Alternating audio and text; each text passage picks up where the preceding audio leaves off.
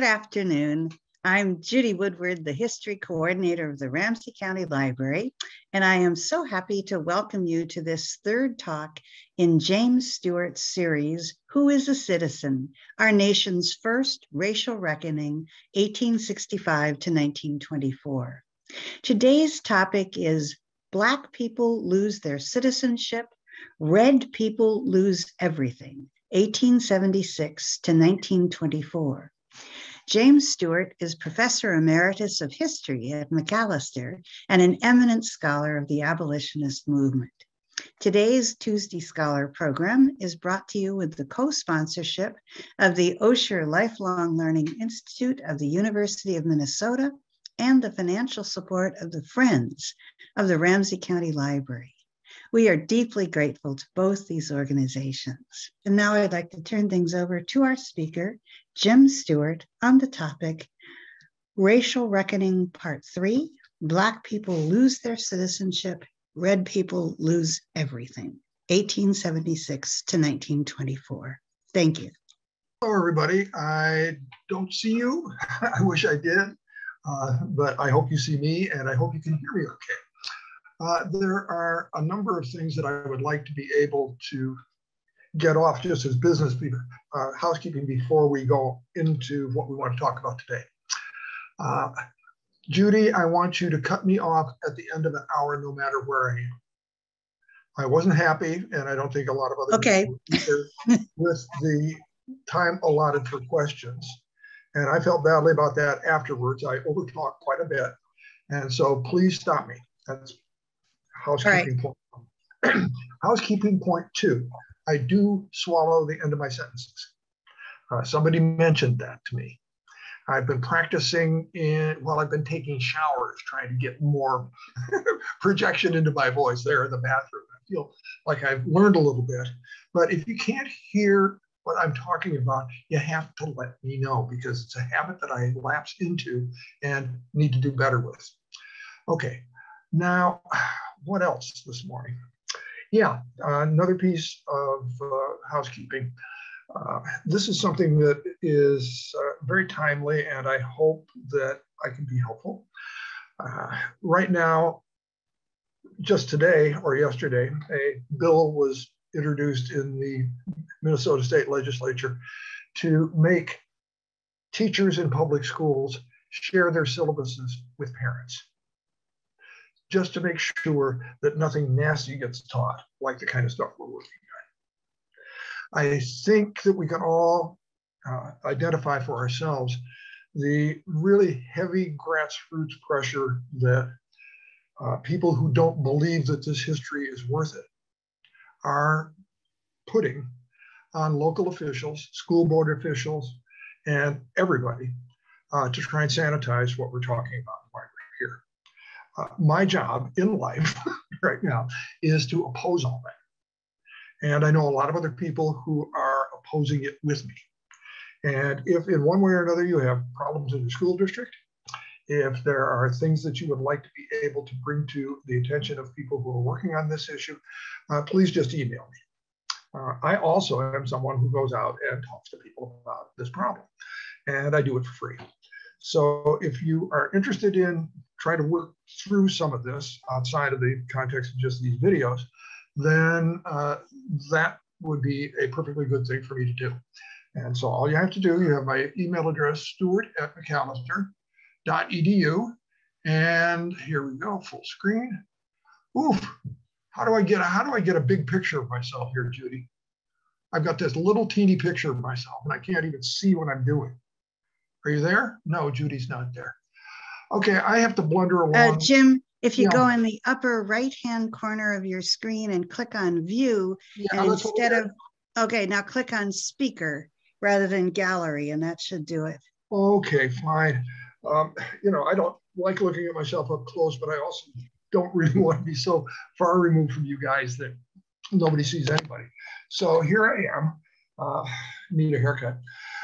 I've been thinking a lot about going through the videos myself, thinking about how to package them, how to repackage them, how to work them into something that turns into a presentation that's just not a repeat of the videos. And as you can tell, I'm assuming that you've watched these things. Maybe it's a bad assumption for some people, but you're forgiven no matter what. My job is to try and find a middle ground that works real well for people who haven't found the time to be able to look at these videos and the people who have been able to find the time. Both groups have to be able to try to understand what we're doing here. And bluntly, that's a challenge. So if you have difficulty, this is one of the reasons why I'm trying to spend as much time as possible with questions and answers. Okay, the topics that we deal with today have heavily a lot to do with the media. There's a video where I spent a lot of time talking about how newspaper headlines talk to each other at one point. We start the videos with a big consideration of Gone with the Wind, a film, newspaper film. Part of that consideration is a comparison and contrast with another epic film that we've talked about some already, which is Birth of a Nation. So we can see media playing a bigger and bigger role in the whole fabric of how white supremacy works. We've talked about the law of gravity in a lot of different ways in terms of attitudes, in terms of practices, and the law of gravity is my substitute term for heavy white supremacy that isn't necessarily about abusing people, but simply marginalizing them, and then some other people abusing them. So right now we're in a period of time after the Civil War, and it comes more and more into our time where the media tells us or invites us to believe what they're telling you. Okay. And as you know, we live in an age where no one trusts anybody else's sources. And we all live in these hermetically sealed worlds of affirmation. And that wasn't the case back in this earlier period of time. When you saw news, it was new. You hadn't heard it before. The way that media worked back then in the newspaper is something that got very heavily transformed by the telegraph system, by telegraphy, by the ability of telegraphers and recording, what would you call them, court reporters and recorders, that kind of stuff, to be able to render actual text of what people said without having to type it all out all over again and set it in type. Newspapers, I think, as I suggested to you already, are very big in this period of time. Much more print heavy than the New York Times and the Wall Street Journal, and larger, more columns, and big, big pictures that go with them. In our current newspapers today, we're featuring pictures more and text less because that's a good mimicry of how people are working on electronic media. But back then, as you've seen with the Thomas Nast cartoons, I hope, the visuals that you get are highly detailed, seem very, very, very either politically potent if it's a cartoon or real if it's a presentation of something that happened. So when you pick up your paper in the newspaper in the morning, you're picking up something of very great substance. It's made out of rag paper. It's not made out of the kind of paper that we have from paper pulp at all. It's a kind of newspaper that if you crush it, turn it into a ball, it springs back. It's got a life expectancy that's a lot longer than a regular newspaper today because people share them. People pass them around. You'll find people passing around in neighborhoods, in barbershops, in grocery stores. People want to know the news because the news is really new. It used to take a long time for something that happened at point A down here in one corner of the Republic to get reported at all at point B at the opposite end of or a long ways away from point A. And the news was basically pretty brief. But now we can fill columns. And now we have a readership that really loves to read. I know that's hard for you to figure out nowadays because we've become really, in print terms, a lot less literate than we used to be. You can compare that also with handwriting. I can go on and on. Why this age that we're living in now is an age that's print-filled and a media revolution in itself. And that has a lot to do with how race gets represented. And that's what I'm going to try and package these videos around today, if I can. Now, what happens in these videos is that, first of all, I think I have this right. We've already discussed a film called Birth of a Nation. I hope that's right. That's a film that was the first major feature film ever made anywhere. And it's really long and it's really revolutionary. And it made the claim, I'll just repeat it if I've said it before, that what you're about to see really happened. What you're about to see is a complete replay of what really happened. You can be almost there at the original event through this film. In a way, it makes a claim of a newsreel a lot more than it does a claim of a motion picture that has a plot. Abraham Lincoln is represented as Abraham Lincoln. Thaddeus Stevens is represented as Thaddeus Stevens. Historical characters filter in and out. Pieces of film are reserved for placards that tell you historical facts and then show them on the film. You really believe that you're seeing the Klan in action. It's an invitation, as Woodrow Wilson said, and I think I quoted this before, to see history written with lightning. And this film goes all over the country, and you know all about it, even if you haven't seen it. I don't recommend that you do anything more than take a few minutes to see some outtakes from it, because it's really long and it's really, but the idea in the film, it does have a plot. And this is a plot that's going to dominate Americans' understanding of their past for the next 3 generations. Okay. And that story is the same story as in Gone with the Wind, although Gone with the Wind is not a film that's telling you that it's about facts. It's not about facts. It's about melodrama. It's about romance. It's about losing yourself in the film. It's about identifying with the characters. It's feeling deeply that Scarlett is in desperate shape, or that John, whatever his name is. Why can't I remember who the male lead in Gone with the Wind is? Anyway, that he's a cad or something like that. The actual plot of the film, these 2 films, is the same. It's the idea of a tremendous separation of the American family. American citizens just explode at each other. And it's all done over this problem of slavery. And the problem of slavery tears families apart, tears the nation apart.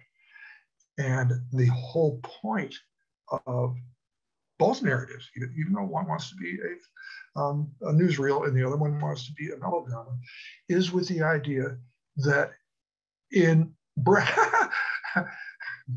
yeah, Rhett Butler, right? Exactly. Thank you. Geez. The point is in both films that the idea is that this great trauma has happened. We've been through this horrible turmoil that's cost hundreds of thousands of lives and released 4 million people that we don't like very much into the body politic. And somehow the nation has to bind up its wounds. I keep quoting Lincoln about this because he talks about binding up the nation's wounds. Well, the plot in both stories follows an opening scene where family is family and people are together and having a good time. That's what Tara is all about. It's all about balls and cotillions and gentlemen and stuff like that. And Gone with it, Birth of a Nation is all about a family also from North and South that lives in harmony with one another. The war explodes them, turns them into enemies, turns them into alienated people, turns them into a time of tremendous turmoil and suffering, which has to end with a reunion, a family reunion. And Birth of a Nation, title, as I've suggested already, is a metaphor for making the nation come together as a brand new nation, synchronous with, right, connected simultaneously with, and caused by the birth of the Ku Klux Klan, which is called the Invisible Empire. Okay. And the rebirth of the United States is really what you're seeing in Birth of a Nation, where Black people are thrown out of office, harried out of their homes, the Klan terrorizes them, and then the family comes back together, North and South, over the well, sometimes the dead bodies of African descended people. It's not that violent, it's not that awful, it's not that terrible in Gone with the Wind. And Hattie McDaniel, who plays the loyal servant, is a perfect example of a one of the better roles that you can play if you're a Black actor during this period of time. But the whole idea there is to save Tara and restore it again. And to have peace come and harmony come. There's no hard racism. Ooh, I'm sorry, I don't know what to do with that. Maybe somebody can help. I don't seem to, okay. Back where I was. Black people are not seen as the monsters and horrible people that they were in Birth of a Nation. But again, white peace is made with the idea of reconciliation and with the idea that we've remade the nation over again. One is a fantasy, one is a docudrama, and both are profoundly racist and both are profoundly popular. Both make a lot of money. And they are both pioneering films in American cinematography and cinema history. And both are stridently boycotted by African-American activists all over the United States. So the power of the media has a lot to do with what we're doing here. And when you cast that back to some of the earlier videos that you saw, where you walk around, you see African-American knickknacks, bric-a-brac, stuff, little dolls, figurines, all racist. And when you think about Amos and Andy and some of the other things we showed, what we're showing here is a big, giant atmosphere of cultural domination and marginalization. You have to put all the different pieces together in order to be able to see clearly what otherwise is invisible, which is what I keep calling the law of gravity. Or another way to think about it, this is something I checked out with African-American people, so I think I'm doing right here, is that what we're describing here with this ubiquitous film, news, all this kind of stuff, bric-a-brac, things like that. It's a white noise. It's there all the time. You always know what's going on. Even if you don't see it with your eyes, you can close your eyes and you can imagine it going on all over the country. Now, this is not a very pleasant way to live. And it's not a very normal way to be normal. I'm trying to get beyond the videos a little bit here and to get into what the more profound implications are when it comes to these questions of white supremacy and what it means. The supremacy of all of this media stuff doesn't have some big guy in the back room pulling strings like the Wizard of Oz. It's suffused all the way through the culture. It's everywhere. And the net effect of all of that on people who have to deal with it all the time is to ask the question, and this is a question that gets asked all the time by African-American people, what did we do to deserve this? And the honest answer to that question is nothing. Okay. I'm laughing because I just want to make the moment as light as I can because the point is so serious. And you can move beyond what I'm talking about here now to thinking what it would have been like if you were, who do I want to get?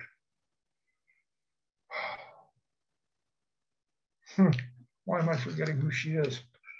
Oh my gosh. I'm sorry, I have these moments and they're just awful. Okay, let's do it in the abstract. Let's assume that you were born in 1862 and you're an African-American person. Your birth date coincides still with slavery. You die, let's see, we'll start in 1862. You die in 1931, making you 69 years old, okay? Your mother and father remember slavery. We're talking about not one generation of African-American people, one generation older. Mother and father tell you all about enslavement. You grow up with Reconstruction as a child. By the time you are, I get the math right, 1876, you're a teenager. And we're spending a lot of time in 1876, 77, a time of tremendous violence. By the time you're a teenager, you know all about the Ku Klux Klan. You know all about lynching. You know all about the efforts being made of African-American people to assert their citizenship in Reconstruction, the stuff we talked about last time. And you know also all about this theme about we've abolished the slave, but the master remains. You're a Southerner. Let's say you're born in Tennessee.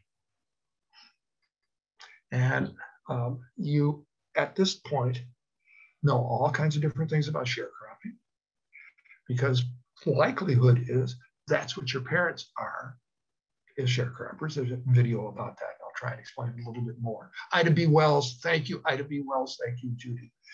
This, actually, the dates are Ida B. Wells. She is the great journalist, crusader, media again, who goes and investigates lynchings all over the South and all other forms of discrimination and writes about them constantly in the Chicago Defender, which is the biggest, baddest, bestest African-American newspaper in the country at that time. There are a bunch of other ones. But now we're talking about the Black media and the response to all of this. So what Ida B. Wells has to absorb is all this white noise all the time, then makes the decision to put her nose directly into it and to expose it to other people. Most people can't do that. And that's why she got a posthumous Pulitzer Prize back a few years ago. The point I'm trying to raise is this deeper question of the impact of the atmospherics of both what's on the ground and you live day to day, and what you hear and what you see and what's mediated and filtered through your brain, which I keep calling this law of gravity. Now, again, trying to get beneath the video, so not try to go there very much, is a big, big question. And it's a question that's been talked about and written about and spoken about forever. And I'm going to do this through a play rather than try and talk about it in a very direct way. I'm thinking of August Wilson's Ma Rainey's Black Bottom. Play that's played all over the country. It's a movie. It's a lot of different things. A lot of you may not have seen it, which is fine. But it's a movie in which there are two characters. They're in a jazz band and they support this African-American singer who's a great blues singer and has really strong personality. And the play revolves around her and the band members' relationships with each other. Two guys are really close. One is the drummer and the other is the trumpeter. The trumpeter all the way through has moments where he has tremendous outbursts of revelation about how a member of his family was lynched. He talks about it. He talks about its impact on the rest of the family, all that. He's very volatile. He's very much somebody who believes deeply in what he's doing, throws himself into everything.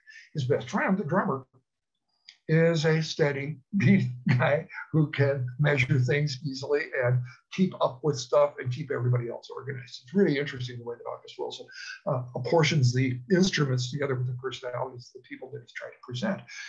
At the very end of the play ends.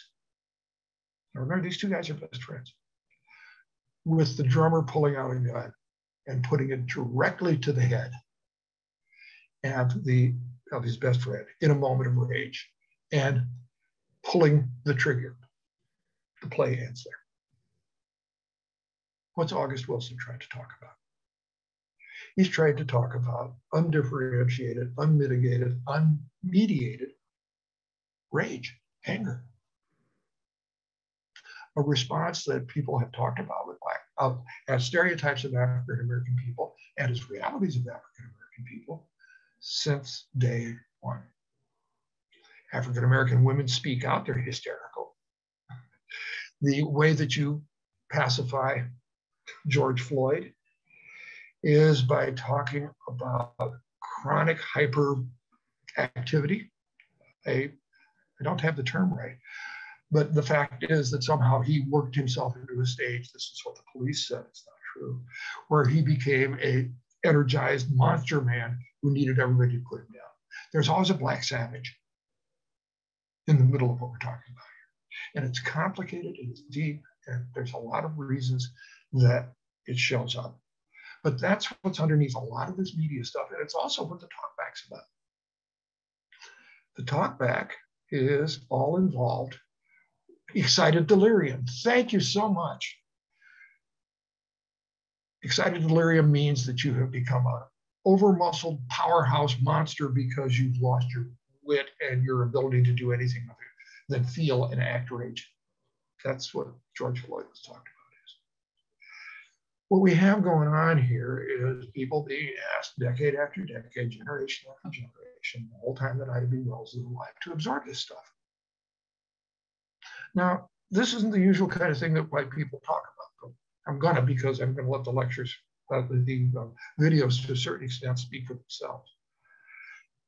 And the way that it works itself out, this is what seems to be the most important part of the whole media business, because it's an exchange.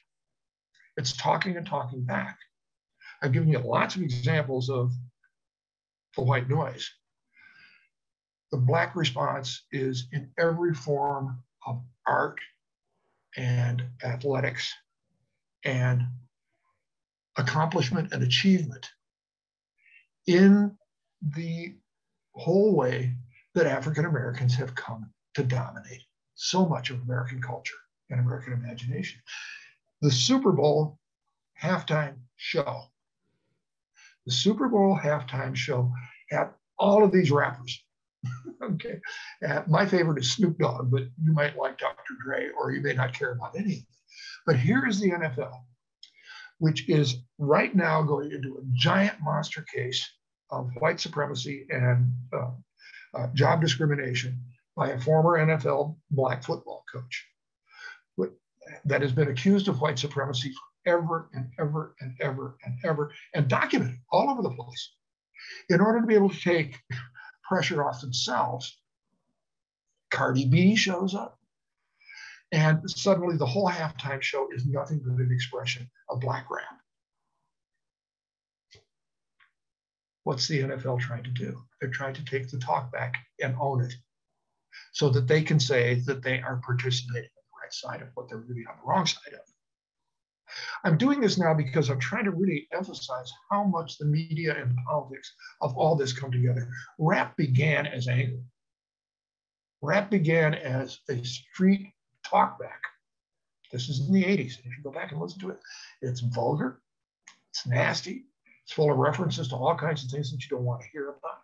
It's all a message back to one's own community and to the world about what it feels like to walk around with a white noise.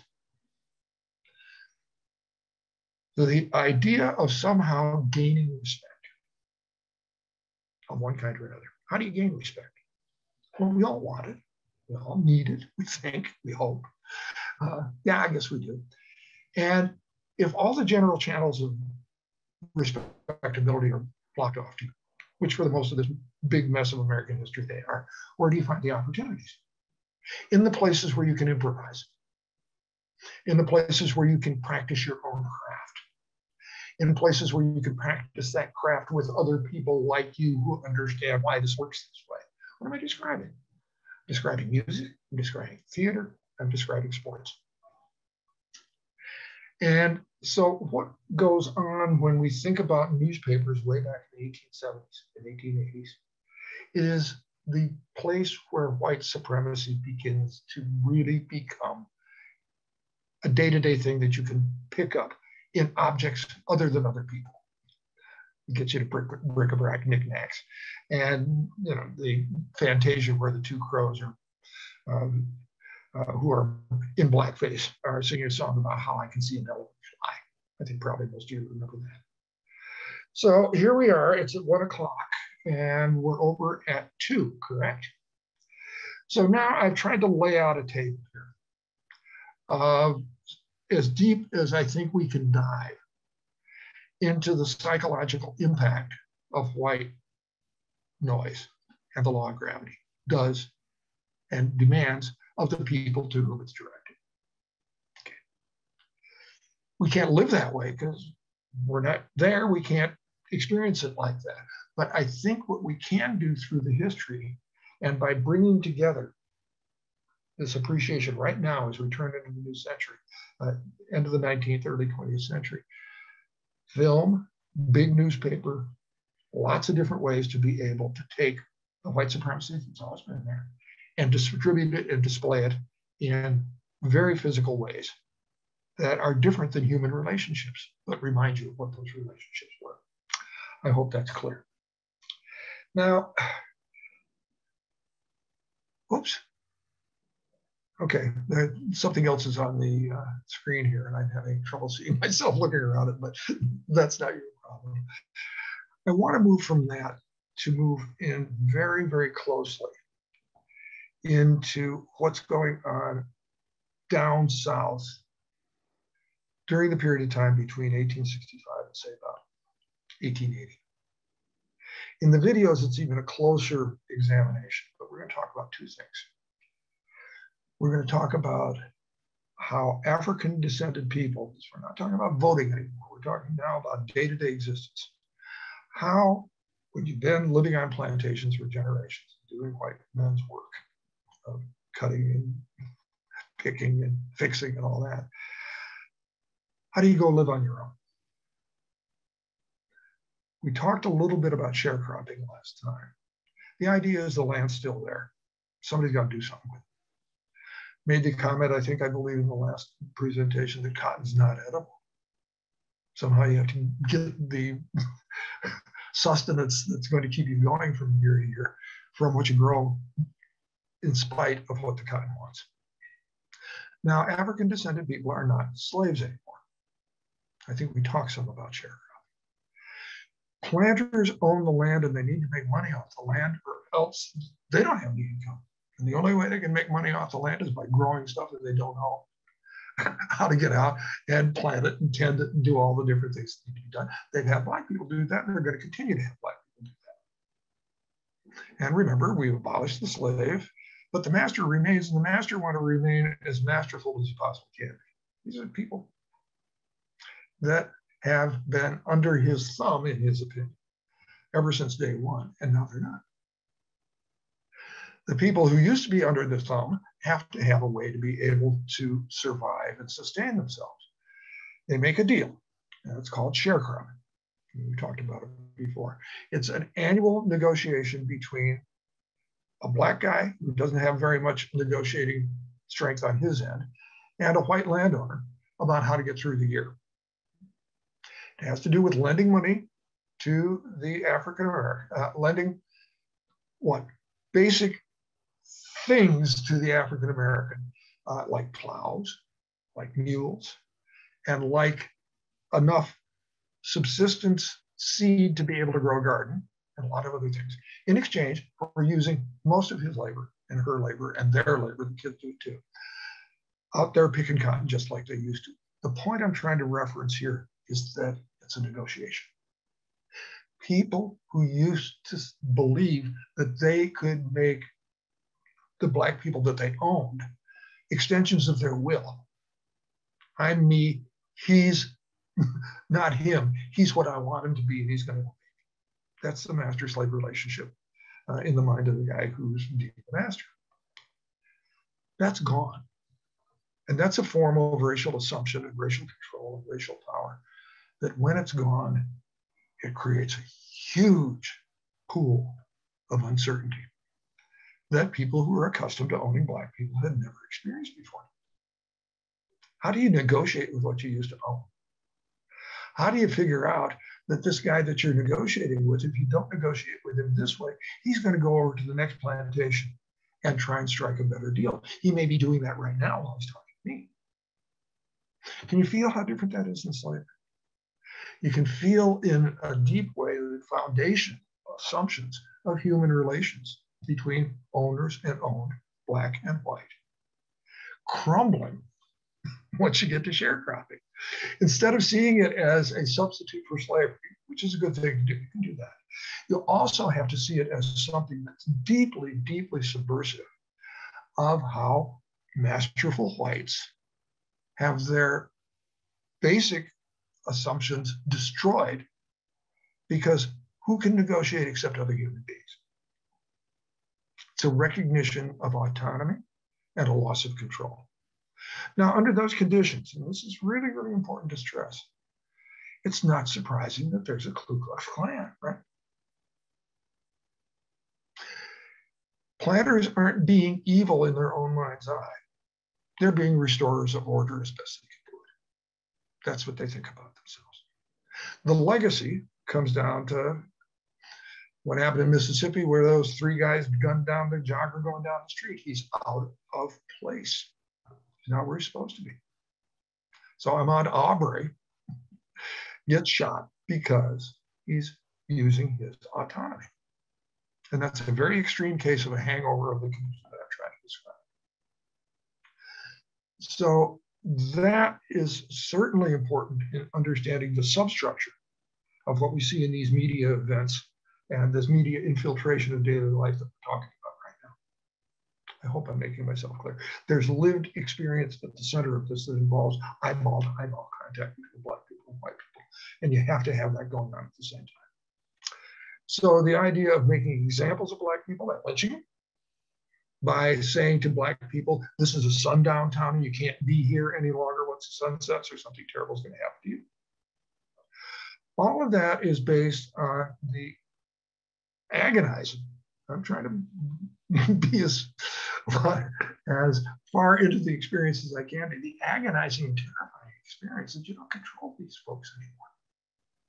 You can do lots of things to coerce them, but this assumption that you control them ain't there. And so that's what's important to recognize when we move to the next phase of things. We're still on the ground. We're still in the period of time between 1876 and sort of at the end of the century. You've got African-American people, as I said in the videos, becoming peasants. And I tell you that peasants are smart people. They do a lot of good stuff that we don't do because they know how to survive under environments that we've lost a long time ago. A lot more resourceful, a lot more imaginative, a lot less involved in routine. And what? Jacks of all trades, but masters of many. That's much. Peasantry are people that are not producing for the market, they're producing for subsistence and that kind of thing. So you have that, and at the same time, you have this bargaining thing going on, which leads in turn to the reestablishment of a form of slavery. This is another video. We're still in this period of time. The idea that you can re-enslave the free is something that I think a lot of people know a lot about nowadays that they didn't know about 10 years ago, which is that the 13th Amendment makes an exception for people who happen to be in prison when the 13th Amendment passes. I think I mentioned this last time and it's in the video.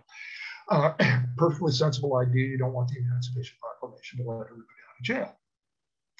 Point is that the exception clause then allows former planters, the master remaining, or trying to, being able to charge people who are involved in contractual relationships with them for owing debts, for creating small criminal incidents, for being involved in one thing or another, no matter what it is, with the idea you're going to land in jail.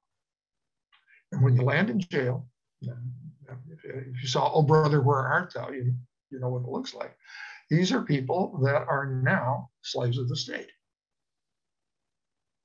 Their sentences are indeterminate. Their sentences sometimes are determined, but during the time that they are in prison, they are working entirely as enslaved people. No compensation. Go out and do road work, get cotton. Biggest plantations that you can find that turn themselves in this direction are today's big modern prisons that sit in places like Angola, big prison in Louisiana. It used to be a sugar plantation, still is a sugar plantation, or Parchment in Mississippi. Those were two big giant plantations, which after slavery ended, private owners turned over to the state, who turned them back over to the private owners to act as contractors for prison labor, which then you could buy and sell and lease all over the South. So in this tight, big framework of big cultural racism, we have as much coercion and as much trying to get people back to where white masters were accustomed to remembering them as you possibly can. Okay, I'm going to be able to do this just fine. I'm going to actually finish on time. Now we move into an even tighter period of time to end with. And these are the videos you can go look at if you haven't. The time that I'm wanting to tie into is the period of time between 1876 and 1877. Because this is where all these dynamics begin to come together, including the bigger dynamic, which is all involved underneath this sharecropping, is that those same sharecroppers can vote. At least the males over 21 can. The same people that you're negotiating labor contracts with are people who are voting for other people for local office in your district. You see how it works? Lots of things going on. Well, in this period of time, take the big newspapers again. We are going to watch a huge act of racial violence being committed in a little place called Hamburg, South Carolina in 1876. A big army of white guys led by someone who's going to become the governor of the state of South Carolina pretty soon. His name is Wade Hampton. Invaded Hamburg because Hamburg was a place where the master didn't remain. As suffrage began to work itself out, as enslaved people were able to figure out how to put their own lives together, they began creating what you would call villages. Not just sharecropping things, but things that involved other artisan skills, and being able to create and dominate certain local communities. Hamburg was one of them. It's got a black city council, town council, I guess you'd call it. It's got a black sheriff. It's got a black mayor. And there are a lot of African-American people coming in from the countryside to trade and do a lot of things with other African-Americans there. That is people way out of place. But that's Hamburg. And in 1876, big army came in to wipe those folks off the face of the planet. Hamburg Massacre, 1876. Okay. Remaining time, 15 minutes, I'll try to explain to you what lies behind all that and how it attaches to the stuff that we've been talking about for the past little while. If you pick up one of those big newspapers that I was talking about in 1876, you'd see columns across the page. I'm replaying the video a little bit here, where as you read the newspaper, you read about this topic over here, this next one over here, this next one over here, this next one over here. And the newspaper becomes kind of a Rorschach test. And the guys who put the newspaper together on the front page know that in these thick print columns over here in, well, let's do it just this way in 1876. Here is Custer's last stand. They're reporting on huge Indian wars that are going on out in the West, which is our place right now, against very large organizations of Native people who have been in charge of a great deal of what we call the United States for thousands of years. Why are we moving these people out? Well, farmers, sure, but also big railroad rights of way. This is the age where the Transcontinental Railroad is only the spine of railroads going everywhere. Railroad construction is construction very, very taxing and demanding. That's why with the spur coming east from California, they import Chinese laborers to do the work. The whole idea of creating labor forces that they can even talk about as labor flows, like the water you can turn on and off and move people around, all made up of Eastern and Western European immigrants, white. They don't know they're white, but they're going to learn. They think they come from Czechoslovakia. No, from Czechoslovakia, yeah. or the Czech Republic, I guess we call it today. The idea is that one way or another, big people like James J. Hill and Andrew Mellon and Andrew Carnegie and people like that are building these giant railways with huge rights of way. Mentioned in the videos about once you put all the rights of way that the federal government gave away along the line that these routes go, it's the size of New England. Okay, so you can understand why Native people are really, really upset and why the US Army segues beautifully from the Civil War into Indian Wars. That's column one. And part of this presentation is that red people lose everything. If you saw the video, you'll see a picture of buffalo bones piled up as high as you can see. I'm not going to talk about dead bodies or anything else like that. That used to be what Native people worked with as a central part of their culture and political economy. Now it's being used to make buttons with the skeletons. The point is, you read about anarchy, violence, red people, Custer's last stand in this column. Then you move over to this column and you read about the railroads. What do you read about the railroads? You realize that right now, after you've done reading that other thing, these are big reports of labor violence going on in major traffic centers for railroads all over the country. That these immigrants that you brought in aren't people who are fairly sophisticated about labor organizing because they've been doing it in their own society. And they know that they're being abused, they know they're being shortchanged, they know they're working jobs that are basically labor exploitation. And they begin going on strike. And they begin involved with ideas of being able to shut down the railroads, because railroads are technologically very vulnerable. Always have been, always will be. Always hard to run. Always have to keep a lot of things on schedules. This is before there are computers or any ways to be able to figure out where the traffic is going. It's a mess if anybody messes with it, which is what labor unions, beginning labor unions on the railroads began to do. Ethnic whites. And they know they're white because what happens to make these problems go away is that people like Andrew Carnegie and so forth bring in black strike breakers to make sure that the railroads run on time. They also use private armies in order to be able to simply wipe away these strikes and bring in the strike breakers. So you can see the racial violence and the labor violence all tied up together. And then in this other column over here, you have savage red people. You're reading all this at the same time. Then over in the next column, you're reading about nobody knows who's president. This is all in the video that I may have talked about before, but it's worth a reminder. We had an election in 1876 that involved two people that you don't remember. One is Rutherford B. Hayes, and the other is Samuel J. Tilden. Tilden is the Democrat. Hayes is the Republican. Now remember, the Republican Party runs the South. They're the guys who passed all these amendments. They're the guys who need African-American voters in order to stay in power. I explained that last time. These Republicans are absolutely vital to the continuance of the promises of the 14th and 15th Amendment for African-American people in the South and across the nation. Okay. So the party that brought you the 13th and 14th and 15th Amendments is now in a contested election with the Democrats. And what went on here was a period of time for practically 8 months where nobody knew who was president. Nobody knew who it was.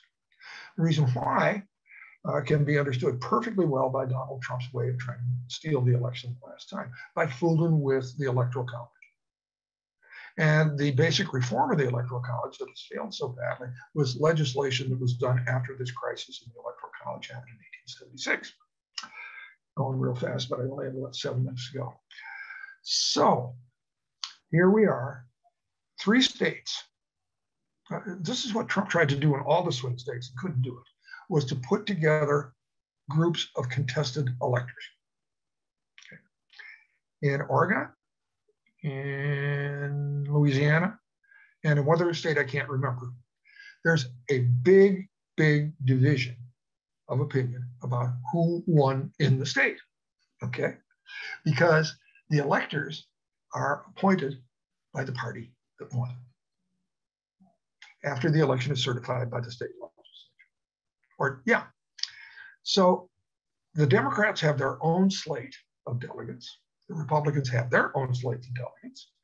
And nobody can finally reconcile these conflicting claims so that either candidate, whether Rutherford B. Hayes or Samuel J. Tilden, has enough electoral votes to actually be the president. Boom. So, after you've read about Red Savages, after you've read about labor riots, by the way, the Europeans who become white people who are involved in this are seen as Reds, as communists, as anarchists, as bomb throwers. There's a lot of other stereotyping going on along with what I'm talking about. I should have said that before. So now you read over here that the election's up for grabs.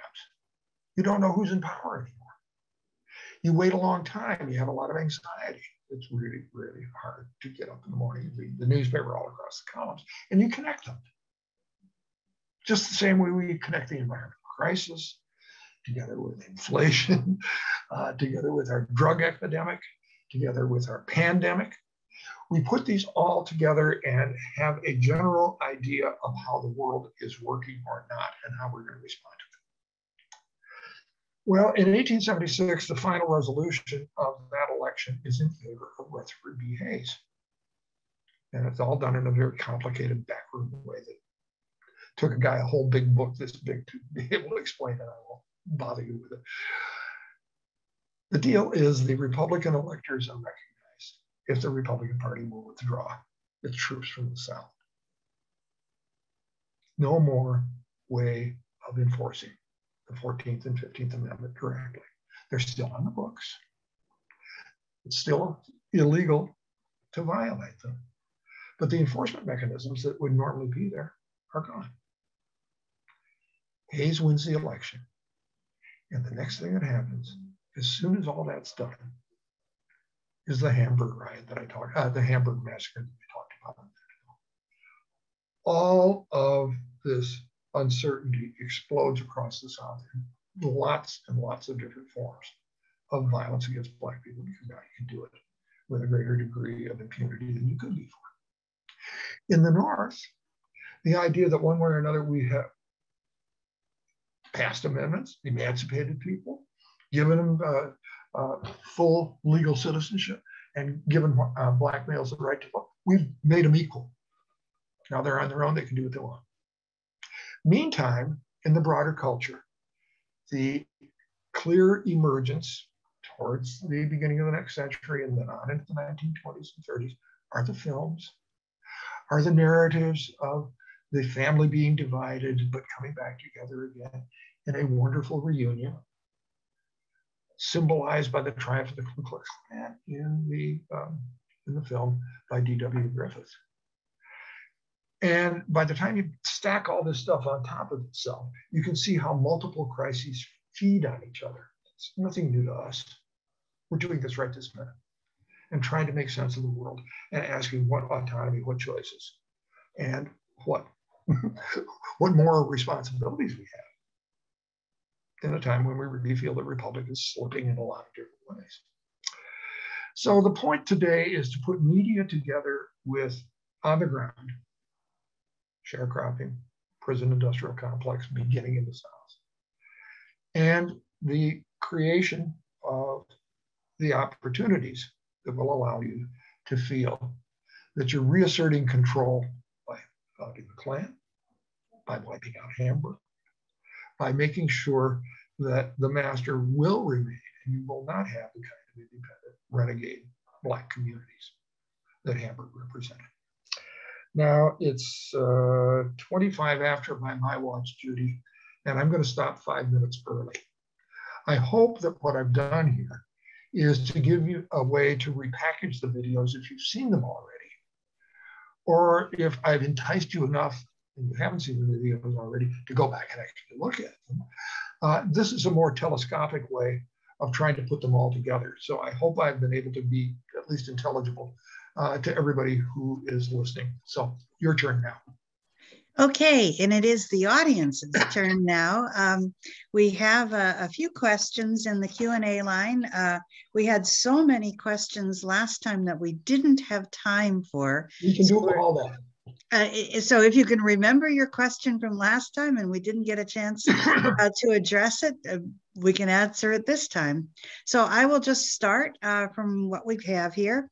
Well, okay, so the first remark, let's say it's not really a question. Hooray for teachers of history, even the ugly part of history, maybe especially the ugly part. I don't know if you want to comment on that or just say thank you, Jim. Well, I want to say thank you, but I also would like to reinforce the idea that if that's the way you feel, you got to get involved in your local school board and make it work. Okay. This is a time where everybody who's scared of a multicultural republic is trying to repeal the history that we all know and replace it with something else. Much like the history that I've been describing, the romance of it, the melodrama of white supremacy. Okay, thank you for the compliment. Okay, next question. I'm actually going to broaden this a little bit because this question has to do with economics professor Glenn Lowry from Brown University. Familiar with him. And that's someone that I have been following a bit. The questioner says, Glenn Lowry said at the U last week that there were more whites redlined than blacks. And maybe you want to answer that question, but I would also like you to address a kind of a broader, response to the analysis of conservatives, Black conservatives like Glenn Lowry, and maybe not so conservative, but certainly more centrist, people like John McWhorter, who have a real clear voice. Could you talk a little bit about, first answer the question, but then talk about the other, if you would. Part of the, there are a bunch of difficulties that are involved in all this, and this is a really good time to bring them all up. So it's a worthwhile time to have this question. The fundamental question is, are we talking about Black people or are we talking about poor people? That's really what this all comes down to. The idea of the relationship between race and class. Let me give you the most flagrant example of how you can go off the tracks with this. What if the whole business of affirmative action at Harvard is simply to let in a bunch of very privileged Black people who could afford to go there, who've passed all the tests, and basically, or asking yourself, why are we so fixated on the complaints of middle-class Black people? Aren't all poor people malserved by our welfare state? Aren't all poor people, one way or another, underserved by healthcare? There's a guy named Adolph Reed, who's very, very much unlike Glenn Lowry. Because he's way off on the left, but he hates the idea of even talking about racism. The whole idea is this is about class, and the kind of stuff that I'm doing is something that props up capitalism. You have to have a critique of capitalism of one kind or another, or a defense of capitalism of one kind or another, which is sort of Glenn Lowry's way, in order to be able to say race is not all that important. What's really important, and you can see how you can make this argument, and it's a mind buster. When you think about the people who vote for the senator from West Virginia, Joe Manchin, people who are living in hollers and having terrible times with everything from diet to healthcare to income to housing to everything else. Compare those problems to the problems that you're seeing in the inner cities. They're the same problems. Absolutely the same problems. And if you want to be nasty about it, you say, well, the reason why these are free people, they should be able to lift themselves out of poverty, et cetera, doing things for them simply leaves them where they are and there's no progress gained. Or you can say, on the other hand, like Adolph Reed would say, well, let's just get rid of private property And suddenly racial equality will come along with it. This is a really, really important debate. And I get nervous about my own positions in this because you can't spend all your time talking about one thing. If this had been a balanced presentation, I would have done a lot more talking about those labor guys who were doing railroads. And I'd be talking a lot more about Indians than I did. But you can see how you can make the arguments out of what sits at the margin of my presentation that tends to de-emphasize race and make other factors of impoverishment and manipulation and capital exploitation more important. Is that an answer? That is a general answer, but there was the specific question. Glenn Lowry said that at the time of redlining, more white neighborhoods were redlined than black neighborhoods. I don't know. Okay. All I know is that in Minneapolis, that's not true. That's not true in Minneapolis. Okay. All right. Well, we'll move on because we do have other questions coming in. I'm not sure what this related to, but somebody wrote Rhett Butler in Gone with the Wind. I don't know what that was about. That was a comment that was helping me to remember who we're talking about here. Okay. When I was losing names in the middle. Oh, okay. People come to my rescue and they end up in the question column. So. All right. Okay. Next comment has to do about the halftime show, the rap artists at the Super Bowl. One thought, this person says, that white box that contained the performers and also supported them could be viewed as a metaphor for the white box that contains the African-American expression of their culture. There were many symbols in that performance and the choice of costumes, staging, etc.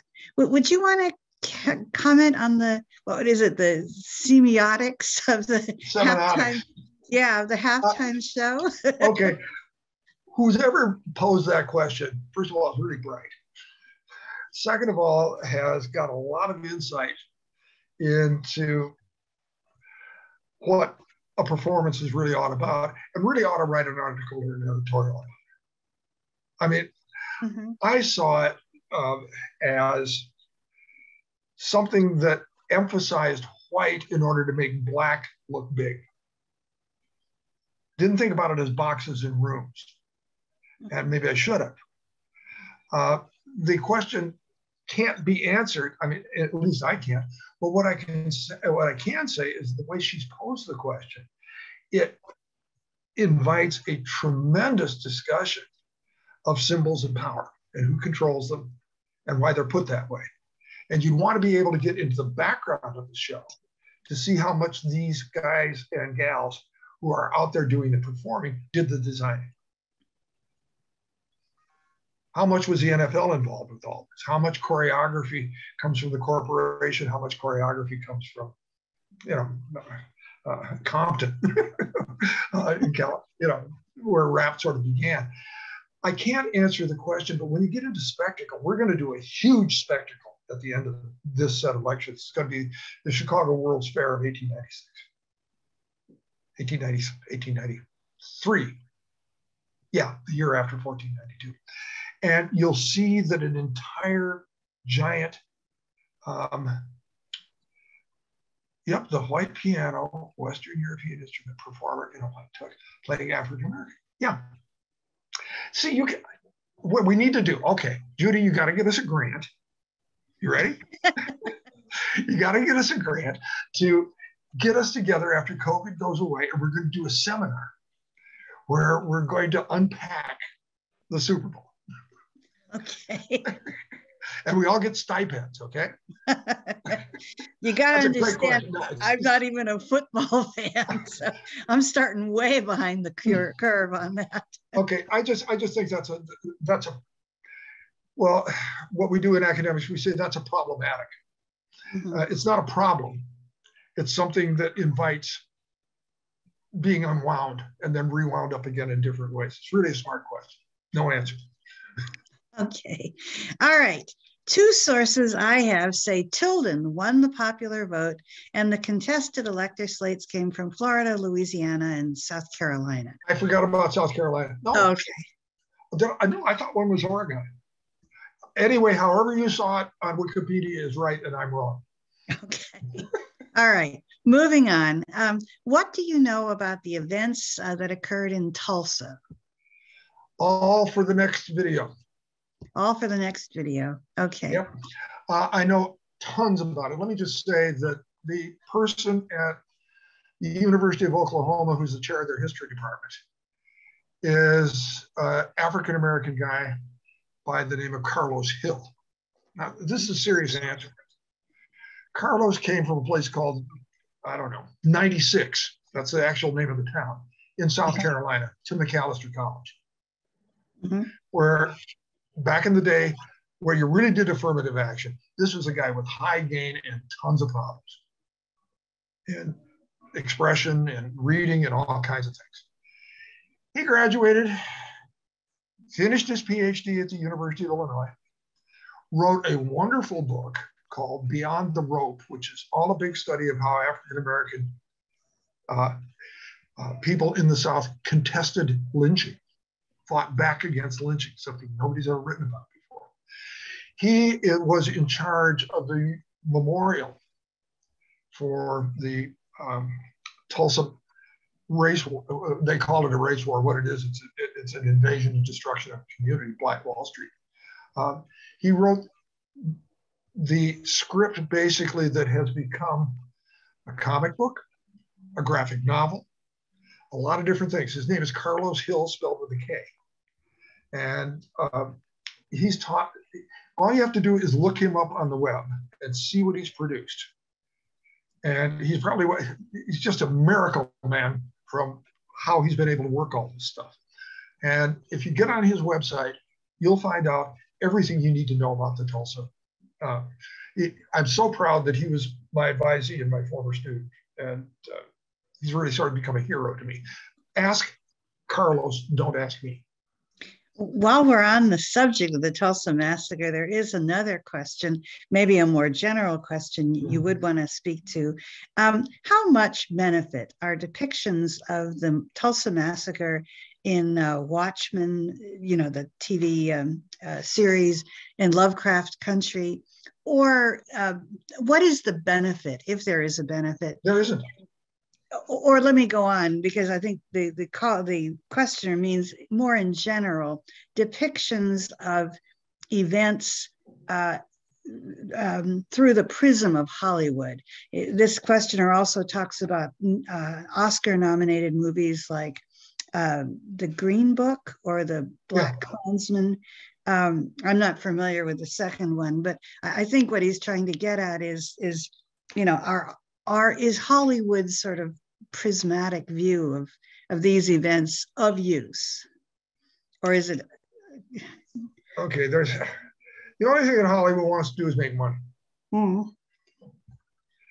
And when it is confronted with actors, let's go way, way back. And we'll start with, since he died just recently, Sidney Poitier. Whatever is acceptable to a white audience is going to work. And that level of acceptability can be a lot of different things. But it ain't Spike Lee. If you want to judge Black cinematography, you have to be able to see those kinds of production. Spike Lee has produced films that nobody will ever watch. I'll just give you an example. He's got one called Bamboozled. Has anybody ever heard of it? Nope. I've heard of it. You have. Bamboozled is a word all the time that Malcolm X used to use about how white people would bamboozle you all the time. And the way he spoke that word became sort of iconic. And the plot of the film is how blackface becomes so popular that all white people in America start to wear it. And how it becomes a giant moneymaker. And it's a giant takeoff and a really savage spoof of game shows, of Hollywood, of all kinds of different things. There's an element to move to a completely different quadrant that started in the 70s with films like Shaft, which are all blaxploitation films. They're all with the idea of somehow showing the man being the black guy and at the same time being the badass. And fulfilling a whole series of mythical stereotypes that white people have, and forms of satire that African-American males use to pimp black people. I mean, this gets so complicated. Then you get people who are really great actors who happen to be dark-skinned. Who would be my... Denzel Washington. Denzel Washington has the problem that he's been so overexposed that he can't play parts anymore because all people see is Denzel Washington. Well, he just played Macbeth. I know he did, but I saw him through all of that as being Denzel Washington, didn't you? Yeah, actually, yeah. I did. Mean, you know, what you're doing is you're going in for celebrity. Mm-hmm. And if the idea that Macbeth is transgressive because Macbeth is black, or you know, you could have a queer Macbeth, or you could have any kind of Macbeth that you want. The idea is that the transgression is the thing that makes the money. And you know, in Glory, where Denzel Washington plays this emancipated slave who's really militant, really angry, I couldn't believe him for a minute because he was Denzel Washington. You see him, and except with his hair shaved off, he looked like Michael Jordan. And all of these things come out as stereotypes of something else, which is not the same sort of thing that you want to be able to see in really good African-American film. The best way to look, a really great way to look at a standard for film is to see the film of Ma Rainey's Black Bottom, because that stuff is really real. Or really, The Color Purple. Mm-hmm. I mean, Toni Morrison was in charge of making that happen. And I think if there's a theorem here, and I don't know if there is one or not, the theorem is the closer that the creator of the script is to the enactment of the film, if it happens to be a black author, the better off you're going to be. Okay. All right. Well, let's move on because we do have more questions. The next question, I apologize. I am not familiar with this, and so I'm going to mispronounce this. The person says, I've been reading a bit about the Ocoee massacre in 1920. It's spelled Ocoee, and it's a place in Florida, I think. Are you familiar with this? It says voter suppression was so much more brutal a couple of generations ago. Current suppression of the black vote is probably equally effective, though. Is that true? Do you agree that current suppression of the black vote is as effective as it was at the time of these massacres? No, not at all. The reason why I don't believe that is because, well, a couple of different things. First of all, the kind of stuff we've legislated in the 60s is still in vague ways on the books. I mean, Civil Rights Act of 1965 is not entirely gone. Second thing is that black urban politics in the United States right now is so well developed that black urban machines, like the kinds of things that, you know, give you a really lousy mayor in Detroit or Chicago, because it's all tied up with other forms of lots of different things. But the main point is that African Americans have learned in a way that it's taken generations of civil rights lawyers to do, how to go to court and how to litigate.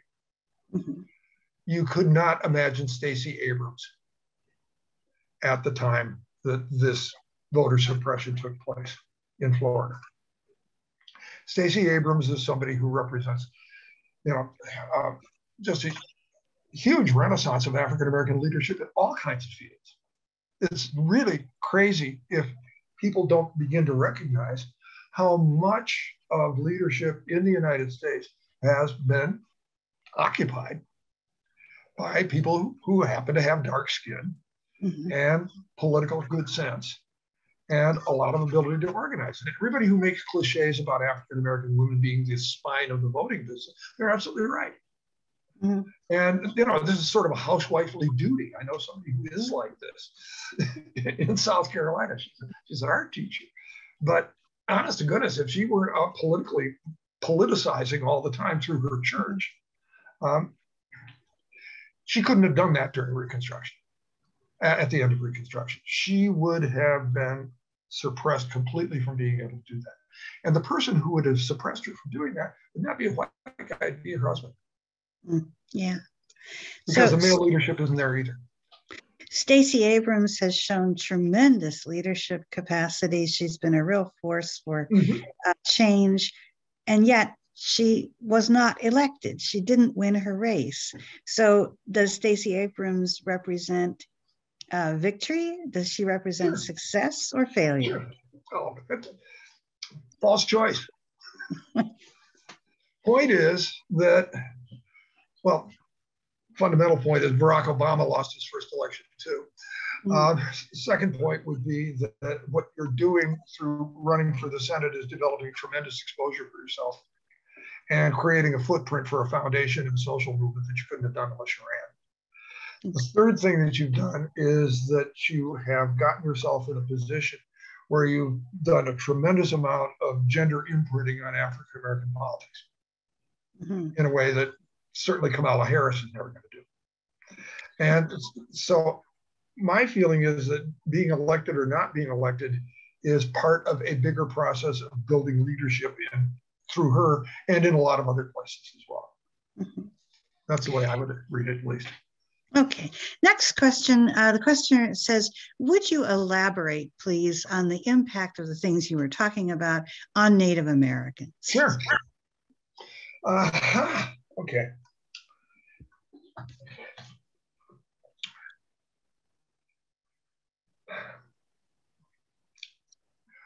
Minnesota is the good place to answer that question because we're all sitting here right now.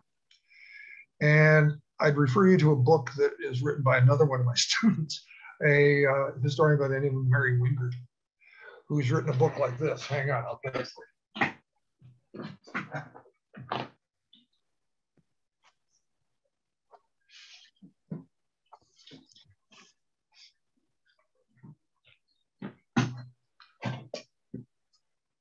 Sitting right here, called North Country. And it's the history of Minnesota from the time of the establishment of native cultures in our region through the year 1864, 1865. Okay. It's a beautiful book. It was commissioned by the state of Minnesota for the centennial of the states or whatever. And she's a really prominent historian who did a beautiful book on St. Paul before that. And she started out as a 41-year-old secretary at McAllister College teaching history courses. You can do it. No such thing as aging. It's just the next stage. Not too late for me, huh? Okay. American Indians lose everything. I put that in for a reason. In the battleground that we've just been spending all of our time in, suffrage, franchise, disempowerment, repression, that kind of thing. What if we were to consider that Minnesota had a civil war going on during the Civil War? That as a consequence of timber, railroads, huge immigration starting in about 1855, 56, all of a sudden this backwoods place with too many trees on it, nobody's interested in Wisconsin and Minnesota. Suddenly there's all kinds of people that understand if you can get rid of those trees, there's no rocks underneath it, you can really do stuff. And you can use those trees to build houses on the treeless prairie and it all works just fine. In the space of 3 years, the people who used to run this whole real estate for millennia were expelled from the state. The idea is that you want to keep African descended people where you can see them. You got to have them around because they're very, very threatening people that at the same time you're dependent on for a lot of different things. That's what sharecropping looks like. That's what prison labor looks like. That's what slavery looks like. That's what McDonald's looks like. If you wanted to think about it in a certain kind of way. But that gets into questions of class as well, right? Okay. So the battleground is a huge battleground where everybody stays where they are and continues to fight. Nobody takes any land away from anybody. It's a big political, violence, cultural battle in the place where everybody lives. The impact of all of this on the people of Minnesota, the native people of Minnesota, is to turn them into exiles. To say, all of a sudden, you guys have to get out of here. We're going to hang 37 of you down here in Mankato after an attempt on the part of a group of native people to try to finally hang on to something. And, you know, they killed a lot of Swedish farmers and German farmers and bloody savages and all that kind of stuff. But that bloody savage stuff is the antithesis of sharecropping. The idea is that this is land that you don't own. Show me your title. Well, we've lived here for 1 billion years. No good. We have a thing called the Land Ordinance of 1865. And the federal government finances its operations by selling off land and by giving it away and by having people settle in it. That's how we make new states. So I'm a citizen of the United States, and I'm coming here and I'm asserting my rights, because when I go into a new territory, all my rights come with me. And the collision in cultures between what's property, how it's used, who benefits, what it means to be part of a community is and the sad part is that in this big book that I just showed you, for the first 2/3 of the book, everybody had that figured out. There were all kinds of people who weren't Indians going in and out of this place. They were doing all kinds of stuff. They were trying to convert Indians into Catholics, and they were doing stuff on the fur trade. And all kinds of things are going on. There's a lot of race mixing, because nobody knows anything about races back then. You create something that's kind of called a métis culture, that's a combination of French and English and native. And everybody sort of lives in this semi-permeable membrane where they can just go back and forth being people, recognizing cultural differences, but intermarrying all the time. Mary's book is an act of a horrible miracle, because she shows you in 20 pages how all that turns into red and white. And it's just terrifying to watch it, because she's got all the documentation for it. That's the answer to the question, or at least my answer. It's a very big, very dramatic answer to the question. All right.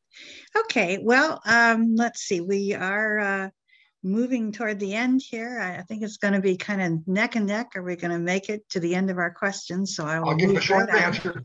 Short answer. All right. Please talk about the role of the U.S. Supreme Court in interpreting Constitution and amendments, especially the Civil War amendments, I guess the Reconstruction amendments, interpreting these amendments and parts of the Constitution to the advantage of corporations. So an economic analysis of the Supreme Court. Okay, well, I got to do that along with the racial analysis of the Supreme Court, because the Supreme Court's basic history is undermining civil rights legislation. All this stuff comes up in the courts about what equal is and what equal protection under the law is and all that kind of stuff. And you end up with a whole series of decisions that end up with Plessy versus Ferguson, which is finally segregation is the national law of the land. But leading up to it is Supreme Court decisions that are dismembering it before it finally goes away. And you can see the same thing going on with the Voting Rights Act today. This Supreme Court is behaving like normal Supreme Courts do when it comes to adjudicating racial discrimination in voting. The big exception is when Thurgood Marshall is on the court in the 60s. That's the only time in American history that the court has been favorable to the expansion of citizens' rights across color lines. That's the first point. Second point is that the 14th Amendment gets reinterpreted, and this is where her question, or his question, is coming from, by being able to define due process as applying to corporations. The 14th Amendment is interpreted as being able to see corporations basically as having the same rights as individuals.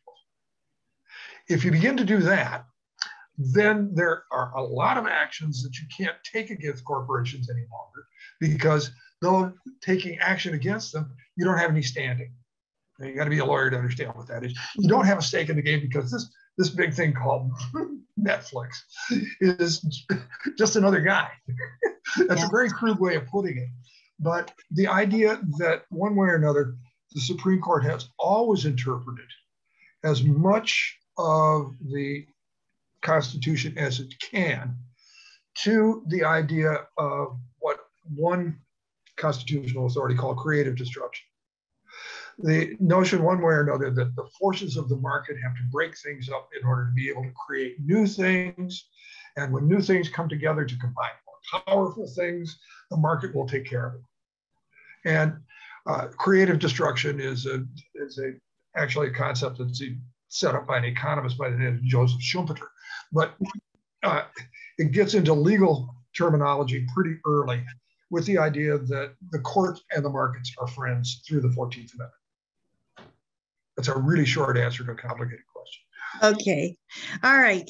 We've got a couple of comments going back to the halftime show for the Super Bowl.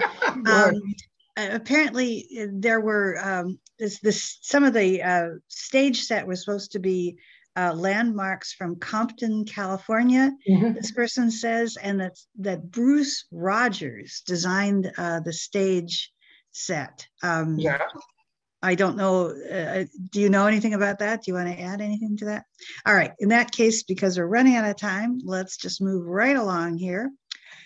Birth of a Nation, the movie, sounds similar in use and impact to the Protocols of the Elders of Zion, both using untruths to perpetuate harmful stereotypes of a racial or religious segment of the population.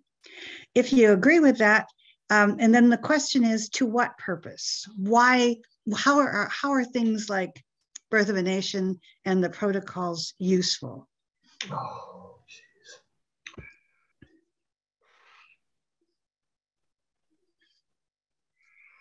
Protocols of the Elders of Zion is... Maybe you should say what that is, just to make sure everybody is on board there. Well, God, this is just a wicked question.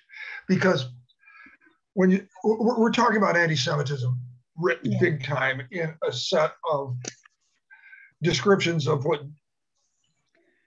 the Jewish religion does to itself and to other people, that it's all about baby killing. In a set of czarist era forgeries right, but it's rooted in mythology that goes way back into the Middle Ages, and it's an excuse for the expulsion of Jews from England. Same myths. And you can go on and on and on with this.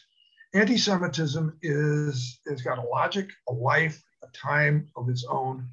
And if you really want to compare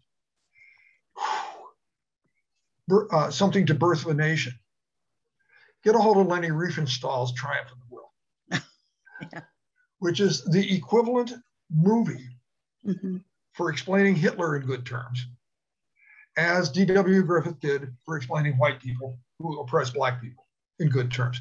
The Protocols of the Elders of Zion is not the place, I don't think, that you can make the comparison, because one is a set of mythic documents that gets put into a document.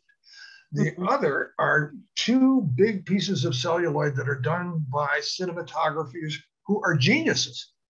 They're just incredible at what they can do with the techniques.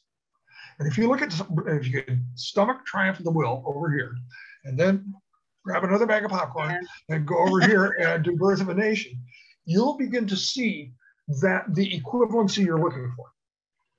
But you got to have a lot of guts, or you got to do a lot of reading, or something. It's a great question, but you have to compare comparables. Yeah. Okay. I think we are out of time, alas. I'm just going to read one last comment, which I stand corrected here.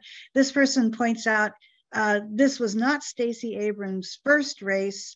She has successful because she served for many years as a leader in the Georgia legislature. So I stand corrected on that. And I'm going to say thank you very much to Jim Stewart. Yes. One more thing. Okay. Last 4 videos. I'm trying to dodge around so that I do the kind of presentation for people who have seen the videos and thought about them a lot, and people who haven't had time to do the videos. I'm going to start. I'm going to stop where I started. the more confidence I have that the videos have been seen and at least reflected on briefly, the more you're going to get from me. So watch the videos, everybody. Yes, please. Meanwhile, thank you very much, Jim Stewart. Thank you behind the scenes, Grayson and Grayson Simmons. And we'll see you all next week for the final episode in this series titled Consequences, the Rebirth of a Nation and the Birth of a White Empire, 1896-1924. See you then, and thank you so much today.